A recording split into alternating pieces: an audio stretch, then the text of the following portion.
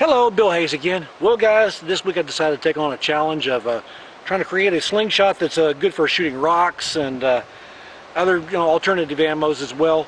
Well, shooting through the forks with a rock shooting slingshot can be a bad idea because rocks have sharp edges and stuff. So what you need to do is usually try to shoot over the top or use a ballistic grade G10, one of those two things. So anyway, I made this one out of ballistic G10 and have it shoot over the top. But I made it so that the ties are very, very high. And then also I have this double banded with 1 inch by 13 inches of TheraBand gold and a Ray Carl Rockstar pouch, and just put a little centering hole in it for myself.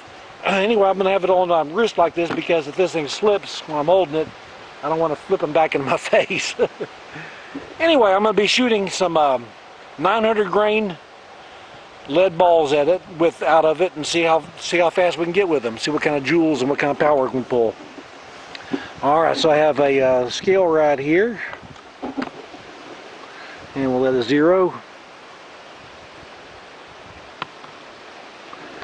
Alright, this is 902, but we'll go ahead and call it 900. Alright, there's our oh, I didn't show you the. I gotta turn that on. See that? All right. Let me set this back. Now I've been able to get up to 240 feet per second with this. We'll see what it does when I get on camera. All right, this is a. I'm gonna take me a second here.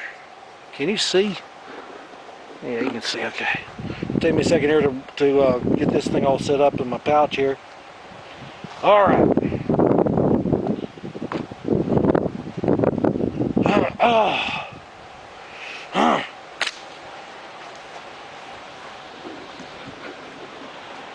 Let's see here, 900 grains.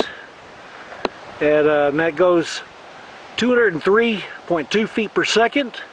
I don't know what that is in joules. I imagine that's probably around 110 or so.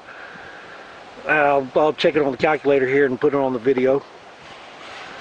But that's pretty good, decent power out of a double banded and a ray shot pouch.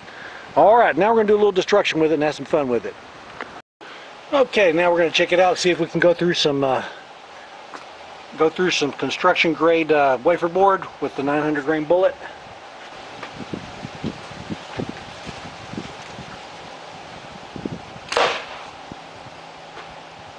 Pretty easy. Probably go through 2 or 3 of them. I have to cut some more boards later. Alright, let's check it out.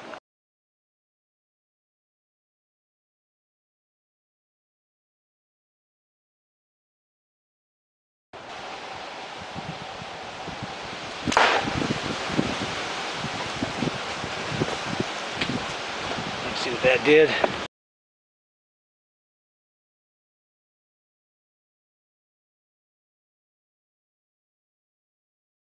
We'll be shooting at a 2-inch thick concrete paving stone. Right here.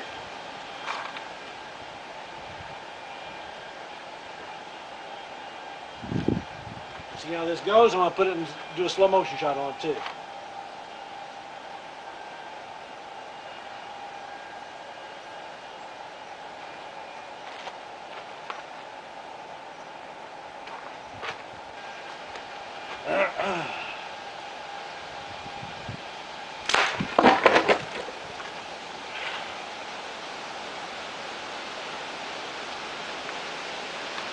There you go.